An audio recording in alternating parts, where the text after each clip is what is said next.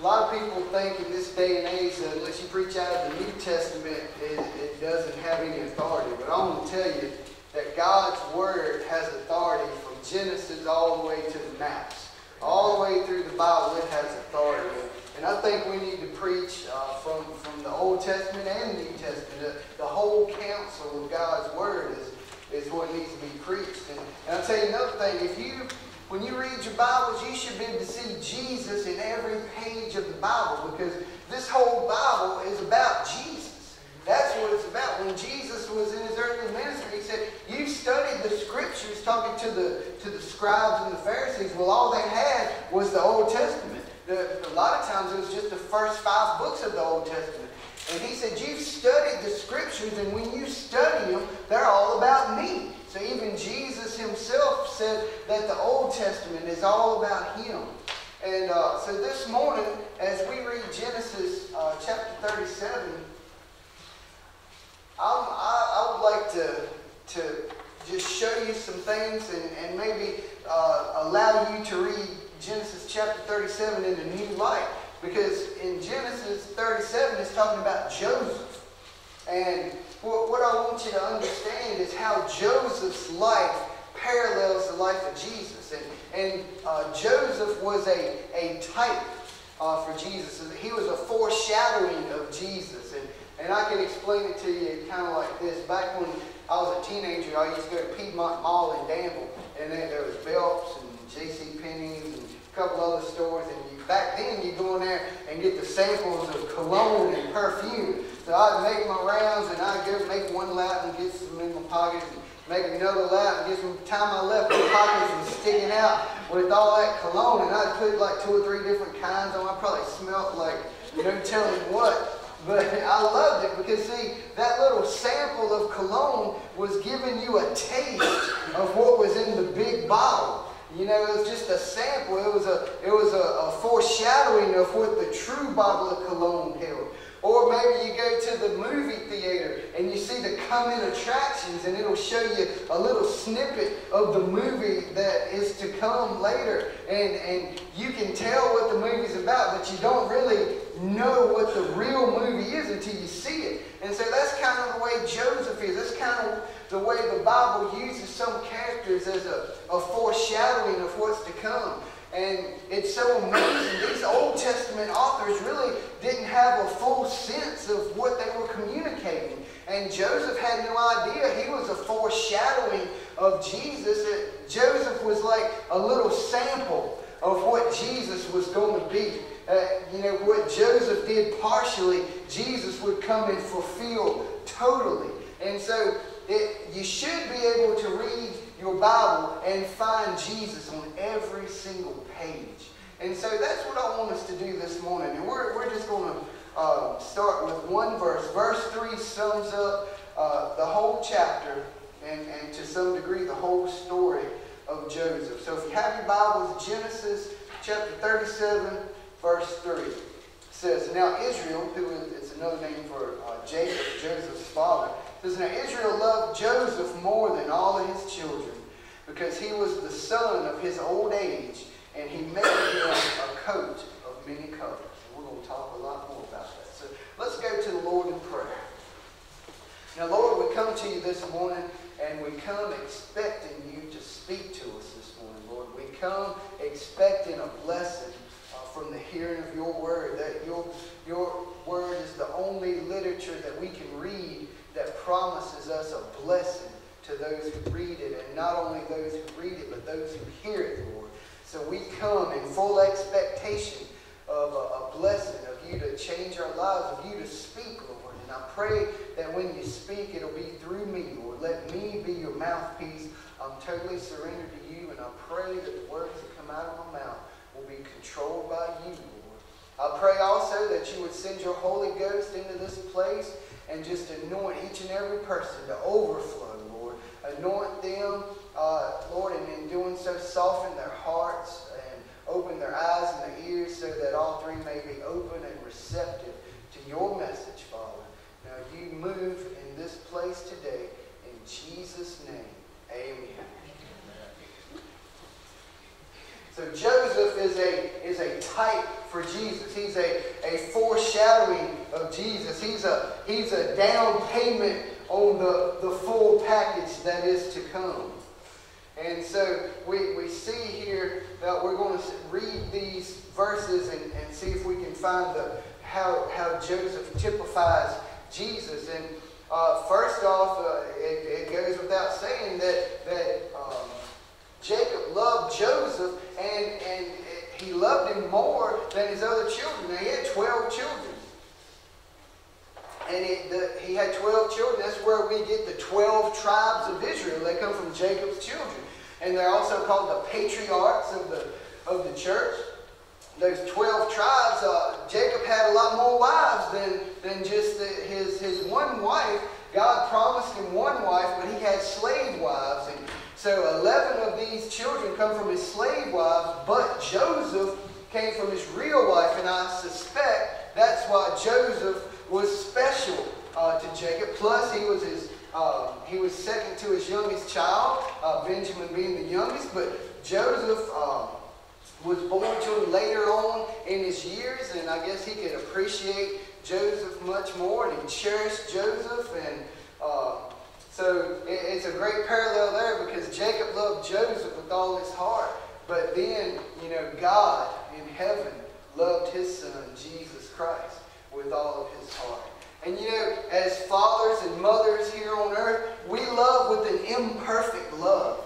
We love the best we can, but our love is not perfect. But God's love is perfect. It's totally perfect. And the way God loved Jesus Christ is the way God loves us. The same way. Can you imagine that? Can you believe that God loves us the way that He loved His one and only Son, Jesus Christ, with a perfect love? And you know what? I want to love with a perfect love. And the closest I can do to loving with a perfect love is love through Jesus Christ. To love with His love. Because when you get born again, when you get saved, Jesus comes into your heart and He gives you a love that's not your own. And so we can love people with the love of Jesus. And when we do, we are loving with a perfect love. A love that is not our own. And that's the kind of love that God had for Jesus. And that's the kind of love that Jacob had for his son Joseph. Although he was an earthly father, there was still a connection. And Joseph, he was different. He was distinct from the other brothers. There was something about him that was special. And the thing about Joseph that made him distinct is the fact that, there is no record of Joseph ever sinning in the whole Bible. And now, does that mean Joseph was without sin, that he was not a sinner? Of course not. If he had flesh on his body, he was a sinner, but there's no record of him sinning. Why is that? Because even though the writers didn't know it at the time, God was guiding the writers as they wrote, and He was guiding Joseph's life, and He knew that He wanted Joseph to be a type for Jesus. He wanted Joseph to be a foreshadowing of Jesus. Now, I've sinned, you've sinned, we've all sinned. If there's no one here who can say he's without sin, but there is one who never sinned, and that one is Jesus Christ. He never sinned. He was born of a woman, but He was conceived by the Holy Spirit. That means that His blood was not mingled with human blood, because it's the blood in us that has that sinful nature. So since Jesus was conceived of the Holy Spirit, He didn't have that sin nature. Since He was fully God and fully man, He could live a life that was sinless. And in doing so, He fulfilled the law that we could never fulfill. That's why we needed Jesus, because we could never fulfill the law. The law was meant to just show us what kind of sinners we are. The law was meant to show us how we failed to live up to God's standards, but Jesus was able to keep every law, and He never sinned, and in doing so, He fulfilled the law for us. So now, I don't have to fulfill the law, because Jesus fulfilled it for me. In living the sinless life that Joseph typifies here in his life.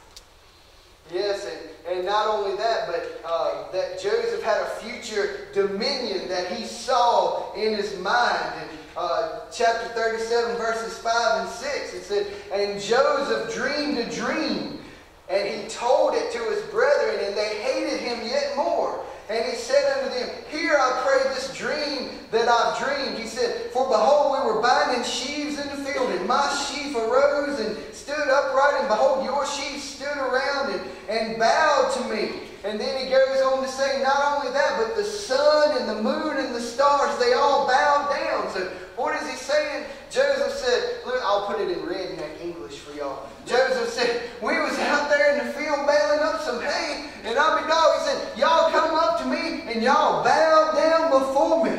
And Daddy bowed down, and Mama bowed down, and y'all bowed down, and the sun bowed down, and the moon bowed down, and the stars. Everybody was bowing down to me.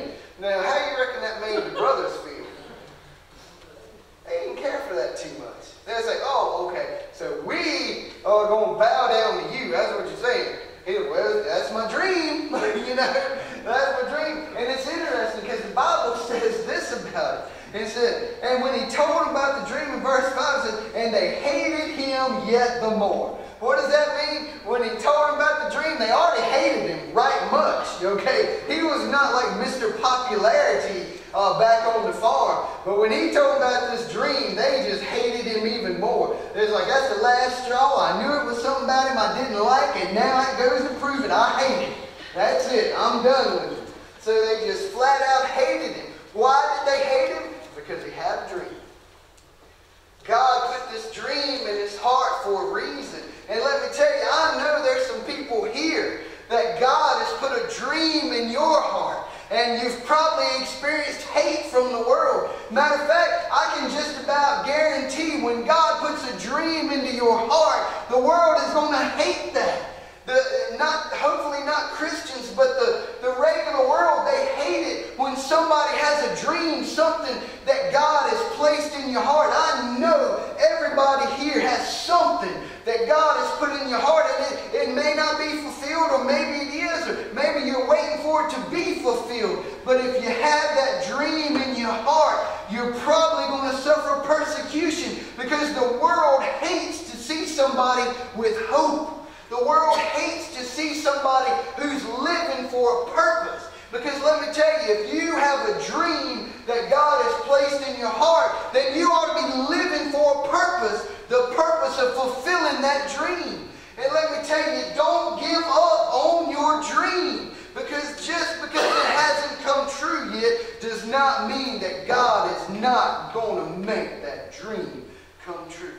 God is a dream maker.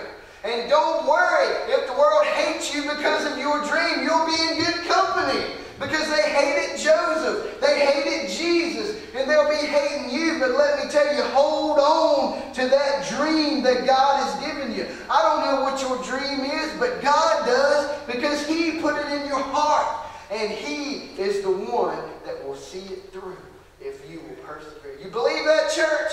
Amen. I believe it. I believe God is the one who puts dreams in our hearts. That's what the Bible says. But that dream with Joseph, it didn't turn out good, because it was a dream of his dominion. But you know, Jesus Christ is going to have true dominion one day. What was foreshadowed with Joseph, with the brothers bowing down to him, will be fulfilled when Jesus Christ comes in the clouds. The Bible says, I seen one, I think it's in the book of Daniel, it says, I seen one like the Son of Man. He was coming with the clouds, and he was sitting at the right hand of God. And let me tell you, Jesus is at the right hand of God right now. And you know what He's waiting for? He's waiting for the last person to be saved. And when that last person is saved, Jesus Christ is coming. Because God will give Him His marching orders. He will depart from heaven. He will bust that eastern sky wide open. And He's coming in the clouds to receive His church. And who is His church? I'm His church. You're His church. If you are born again child of God, you are the church. And Jesus Christ is coming. And when He comes, He will receive the church in the air. And then there'll be a time of great tribulation. But then, 7 years later, Jesus is coming back, and He won't come in the clouds only. He will come and His feet will touch down on the Mount of Olives. And the Bible says at that time, every knee will bow and every tongue will confess that Jesus Christ is King of kings and Lord of lords. But I'm not going to wait till then to bow. I'm bowing now. Hallelujah. I'm bowing at the feet of Jesus. I love Him. I'm proclaiming from the hilltops that Jesus is my Savior. And why wait? Why wait to bow? I'll bow to Him now because He's my God. He's my Lord and my Savior. And He is worthy. He and He alone. Yes, Lord. Joseph was a partial fulfillment of that, because his brothers did eventually bow down to him when they and we'll get to that much later, probably by the looks of that clock. It won't be this week, but I told them that this already turned into a series in the first service, so it's a series because I'm far from, I ain't got much, but it's taken a long time. It's a lot in these little bit of notes here. I guess the notes just kind of keep me going in the right direction because all the stuff is right here. But it's so he had his father's devotion. Joseph did. Jacob was devoted to his son just like God is devoted to Jesus. And then Joseph had this faultless distinction of no recorded sin, just like Jesus. And he lived a sinless life to defeat the law and fulfill the law for us. And then we have his future domination. Joseph would eventually be the second in charge over all the nation of Egypt, and in doing so, save his family. And when his brothers come, they will bow down to him, just as we will all bow down to Jesus as his second coming in glory. And the time is drawing nigh. It's coming soon. And then we see Joseph, he was the beloved son, but he was also the suffering servant. And that's just like us. If you serve Jesus Christ as your Lord and Savior, sooner or later there's going to be some suffering involved in it. But Paul says, I love the way Paul puts it. He says, but this momentary light affliction that we may have to endure, is my interpretation. This momentary light affliction that we may have to endure pales in comparison to the future glory that is to be beheld at the second coming of Jesus Christ. So what's he saying? Although you may have some trials and troubles on this side of eternity, that once you get over on that side, it's going to be like nothing. And these little bit of troubles we have today pale in comparison to the future glory that we have waiting for us up there in heaven. But get ready for some trouble if you love Jesus. I'm going to just tell you. Get ready for some trouble. And because Joseph was a suffering servant, just like Jesus was a suffering servant. Isaiah chapter 55, a lot of Isaiah talks about Jesus being the suffering servant. And so Joseph is the suffering servant. He's a foreshadowing of this real, true suffering servant of Jesus Christ. So what happens to Joseph? How does he suffer? Well, first of all, he suffers because he was sent. And y'all should maybe write that down. He suffered because he was sent. That's why Joseph suffered. That's why Jesus suffered. And that's why we suffer. Because we are sent. And so Genesis chapter 37, 12 and 13 is where Joseph talks about here. And let me tell you, 12 and 13, there's three little words at the end of verse 13 that will change your life. 12 and 13 say, and his brethren went to feed their father's flock in Shechem. And Israel said unto Joseph, do not thy brethren feed the flock in Shechem?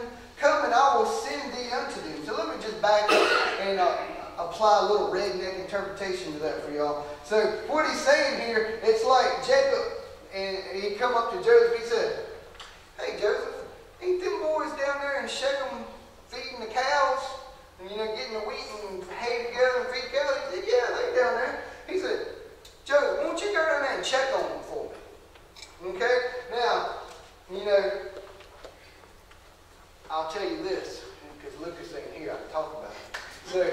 I want some weed eating done, I say, Lucas, you mind getting that weed eating? Because he loves cutting grass. Weed eating is not really his favorite.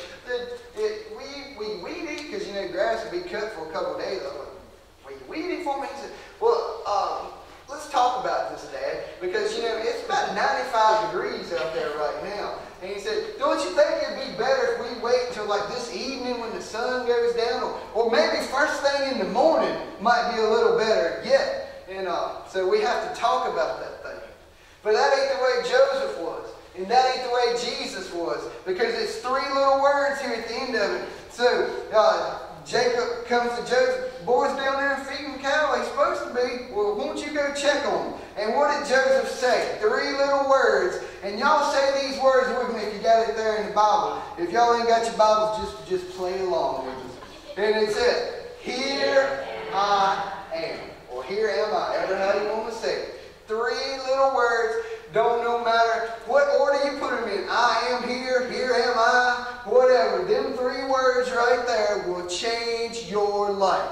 Those 3 words changed Joseph's life. Because when he said, here am I, he said, here I am. I'm ready to do your will. When Jesus Christ was up there in heaven, he had been with God from all eternity. And see, that's something really difficult for us to understand. The fact that God and Jesus and the Holy Spirit, they're all 3 in one, but even more than that, God has no beginning. Now everything we know, everything there is on this side of eternity, everything under the sun has a beginning. But God is not under the sun. He's over the sun. And He has no beginning. He has always been. Now them people that come to your door relentlessly and knock on it and try to lead you to their religion, well, they don't believe the fact that Jesus has been here forever. They think Jesus was created by God. But the Bible says Jesus doesn't have a beginning or an end either. The Holy Spirit doesn't have a beginning because they're all God, and God has just always been. Now, I had a friend of mine. He said, well, I find it a good way to explain it, Charlie. He said, it's like God just stepped out of nowhere, and there He was. And I said, well, no, that ain't right, because that means if He stepped out of nowhere, that's a beginning.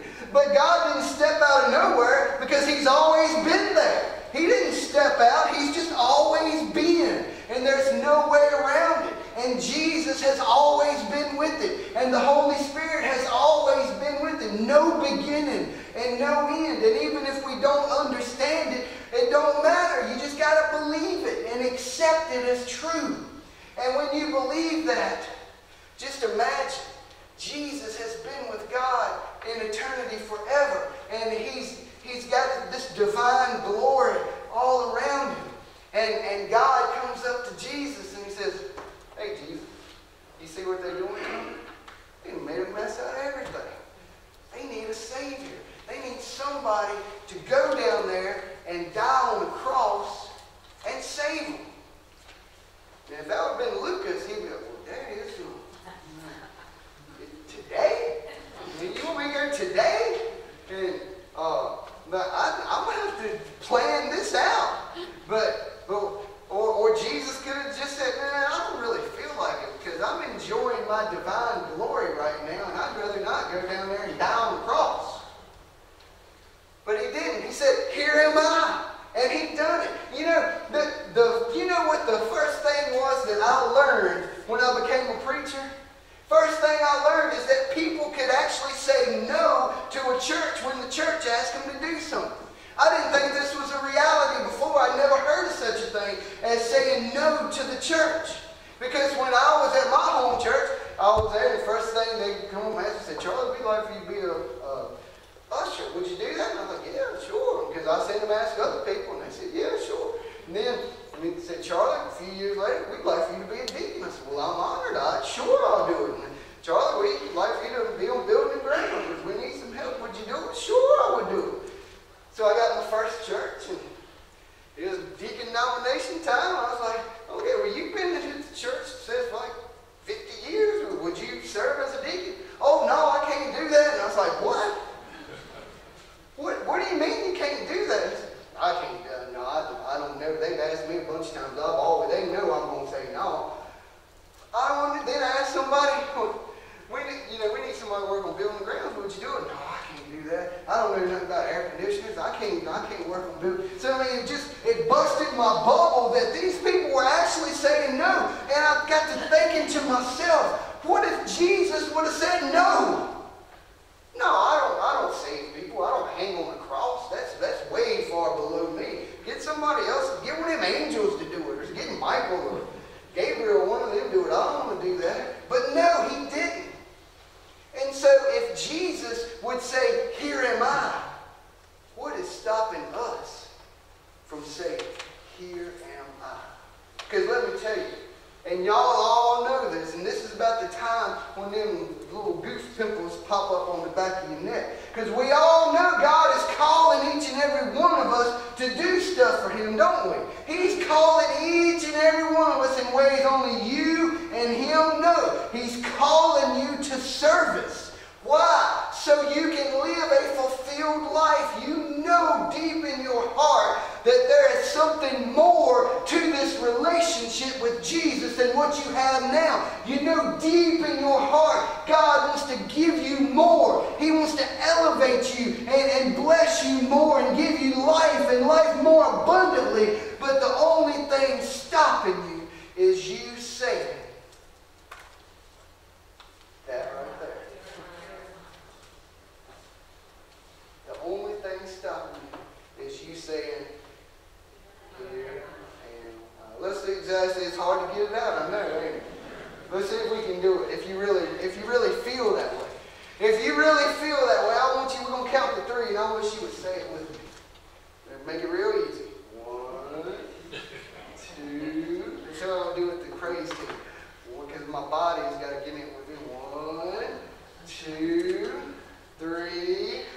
Here am I. I believe if you say that, God will honor that if you really mean it. But if you really mean it, you better get ready. You better get ready because God's got some stuff for you. And it may require you to step out of your comfort zone. It may require you to get up off this pew and really move for God. Because God is a living, breathing being. Just like this word is alive and active. The Bible says it's sharper than any two-edged sword. It's alive. And so anything that belongs to God is alive and moving and living and breathing, not stagnant and stale and sitting around. And don't tell me I'm too old or I'm too this or too that. You ain't nothing except what God wants you to be. And He wants you to be all you can be with His help. You believe it, church? Amen. And that's what Joseph was. He said, here am I. And I guess we're going to stop right there because the clock is not being very nice to me today. So I just want to tell you this. Let's go back over this.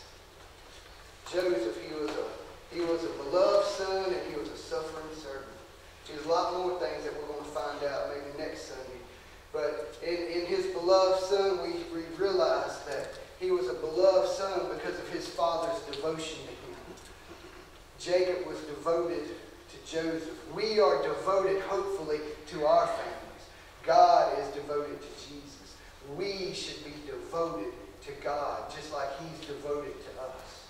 And if we do that, there will be a distinction about us that makes us different, just as Joseph was different. We won't be sinless, but we will be different from other people in the world, and there will be a distinction. And there will also be a future dominion for us, because the Bible says if we are faithful when Jesus comes to set up His earthly kingdom, we will be with Him and we will rule and reign with Jesus Christ. Angels will bow down before us. But if we do that, we're probably going to suffer some. We suffer because we're sinners. But I don't let the suffering stop me. Joseph didn't let the suffering stop him. Because let me tell you, in this world, you're going to suffer either way. And I'd a whole lot rather suffer for Jesus than suffer for my own stupidity or suffer for my own worldly gain. Why not suffer for Jesus and make something count of your life? Because He will make any affliction that you find here on earth will be by far outweighed with what awaits us in heaven. And then, I want to tell you, if you say, "Here am I," to God, He will honor that. And He will make those dreams come true, the ones that people hate you for. He will use you in a way that will give you the fulfillment and the satisfaction that you know is still missing in your heart. Even if you've got a down payment on the fulfillment, God wants to really show you what true fulfillment is. And it all starts by those three words. Say it with me one more time. Here am I. Let's go to the Lord in prayer. Lord, we thank you so much for this day. We thank you for loving us. We thank you for sending Joseph, Lord, and using his life to point us toward Jesus Christ, Lord. Joseph was a good man, but he's nothing compared to Jesus. He was a great man, Lord. He was a man of God, and he was a type for Christ, but he was only the partial fulfillment. Now we can look to Jesus, the total fulfillment of all things, Lord. And we know the final fulfillment will come when He comes to get us, Lord, when He comes for the second time. Lord, help us to all be ready for that by saying, "Here am I." Lord, we love you and thank you in Jesus' name.